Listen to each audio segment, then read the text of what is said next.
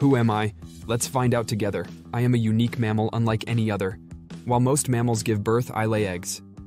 I have a bill like a duck, but I'm not a bird. I swim in water, yet I'm covered in fur. Who am I? You have 5 seconds to guess. 5, 4, 3, 2, 1. I'm a platypus. Did you guess correctly? The platypus is one of nature's most fascinating creatures, found only in eastern Australia, including Tasmania. It's one of the only mammals known to use electrolocation to find its prey. That's right, it can detect electric fields generated by the muscular contractions of its prey. Not to forget, the male platypus has a spur on its hind foot that can deliver a venomous sting. Ouch!